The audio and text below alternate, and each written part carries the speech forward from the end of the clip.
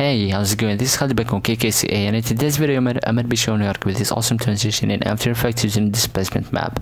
And this technique is actually used to create most of the glitch titles you see on the internet, so it should be very helpful.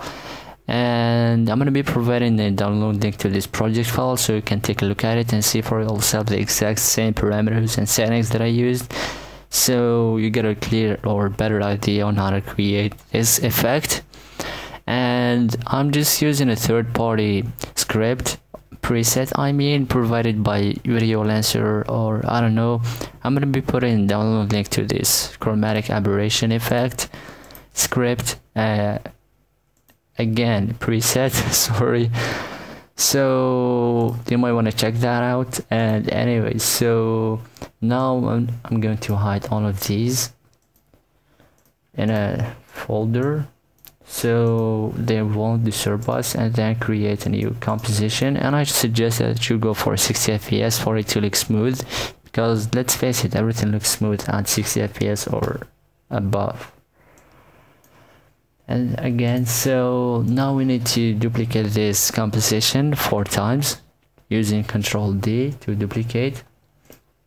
So name the first one C1 for clip 1, and then second one C2 for clip 2, and then third one DM1 for displacement map 1, and then this one for DM2 for displacement map 2, and then rename this one to the main so we can differentiate. And then okay, so put this image in the first one, or it can be your clip if you want it to be, and then in the first displacement map, and the second in the second, and second displacement map, and then put all of these 4 in the main composition.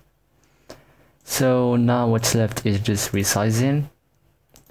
So let's go into each one of these, and then clicking on Ctrl Alt Shift J or H depending on the aspect ratio of your image, it should fit perfectly. Okay,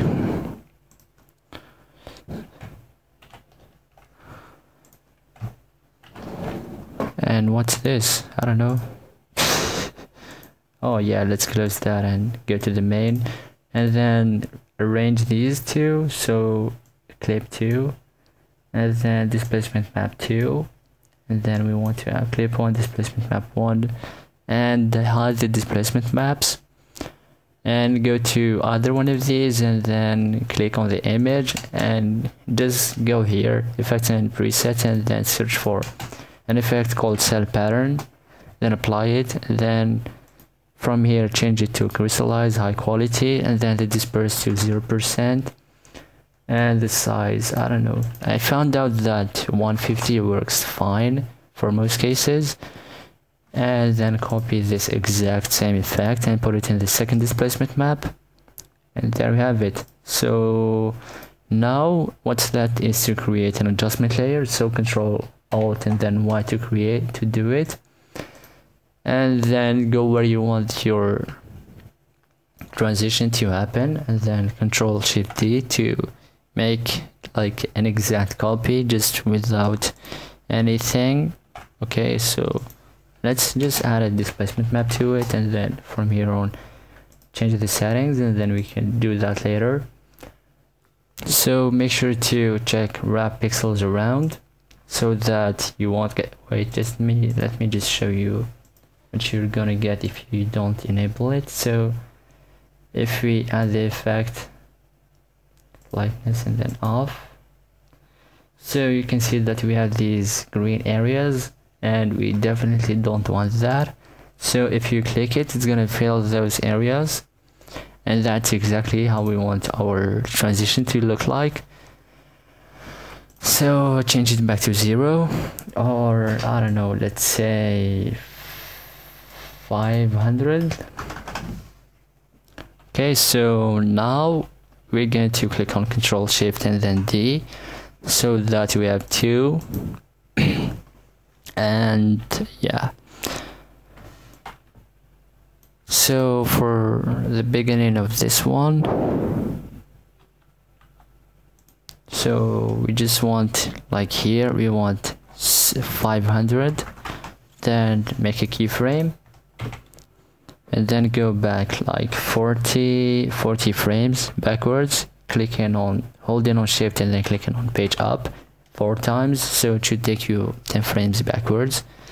Then set it to 0, so we're getting this effect, and click on shift so that it snaps to this keyframe, and then go 1 step forward, clicking on page down, and then here we want to set like 500, and then just select the second displacement map, and yep, 500, and then add a keyframe, then move 40 keyframes forwards, then set it to 0. So click on U, and you should get the same effect, just we want to hide this. We want to like these ones to start right here and these two to end right here. Sorry, so click on shift for it to snap, and you should get something like this. And to make it even better, we're gonna click on F9, but I'm not gonna do it because I'm recording and it's gonna stop the recording, so we can just go to Keyframe Assistant and then Easy Ease, and same thing for these two.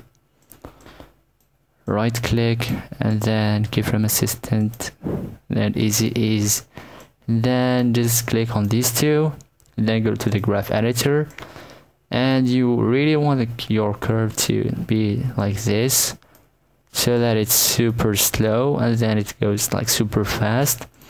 And then we're gonna do the inverse, so we want it to go to start super fast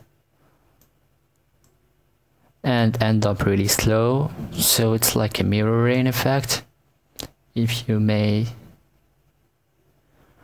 Or I don't know, what I found works perfectly for me. So we have like 0 to 500, so we here want minus 500 and then 0. Okay,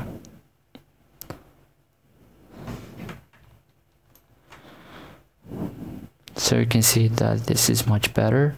And if we now add that chromatic aberration, so create another adjustment layer and then fast chromatics, yep. And remember, I'm gonna be putting a link to this preset in the video description, so you may want to check this out and then download it. So the shape we want, I don't know, I think I use blue yellow, and we want to go where it starts.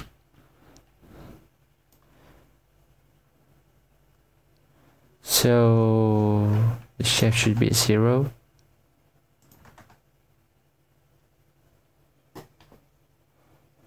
Oh, sorry, I just fucked that up. So go to the split, then set it to 0 around here, then to 70 around here, and then to the end we want it to be 0 again. Okay, so 0.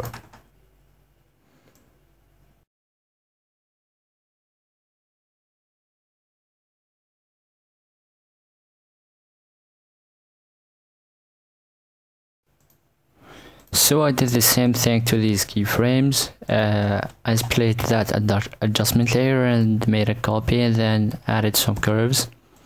So it's the same thing as these two for it to look smooth. Okay, so and now we want to trim this and play it and see what we got. And that's so much better, and I hope that this video was nice and easy. And yeah, so if you liked it, then give it a thumbs up, and if you disliked it, then give it a thumbs down. Like, subscribe to our channel, and see you in the next time.